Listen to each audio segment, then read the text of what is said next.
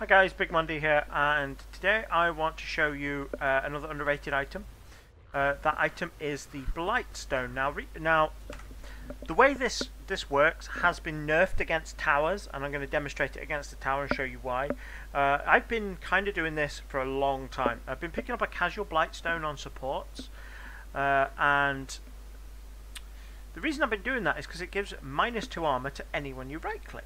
And it lasts 8 seconds. So on towers it's kind of nerfed because you want to hit it as a Crystal Maiden. It's probably going to be more valuable for me if I just hit it and then walk away, because I'm going to give the tower 2 armor by being near it now. The recent change to armor means for every hero nearby the tower gets 2 armor. So what I want to do is hit it, walk away, and just let the Weaver do his damage, which to be honest on his Crystal Maiden is probably going to mean I'm going to be more valuable than standing there right clicking it myself, because Crystal Maiden right clicks like a wet noodle.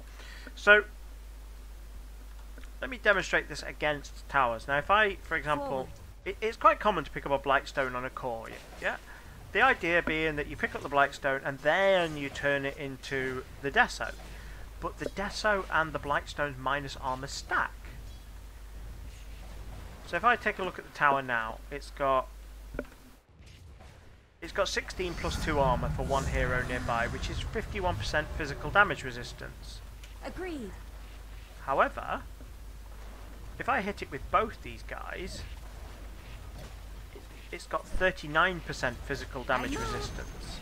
Because of the way minus armor stacks and the way the math works, if you can push something to getting close to 0 armor, the difference minus armor makes is much bigger. If I get both these guys to run bot, so again by default it's got 48% physical resist. If I run both these guys in,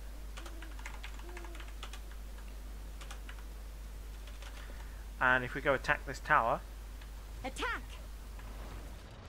and I hit it once with Crystal Maiden and walk out of range, and then pause, you'll see that I've 16 minus 7, so I'm only on 35% physical resist, and since Weaver hits reasonably hard, this tower's going to fall insanely fast. So I'm going to do another video soon on Solar Crest, and also how to counter Axe. That'll talk a bit more in detail about using this in heroes. Basically the same principle applies as does with Axe, but with Axe it's particularly good. So we'll talk about that in another video. See you soon guys, bye bye.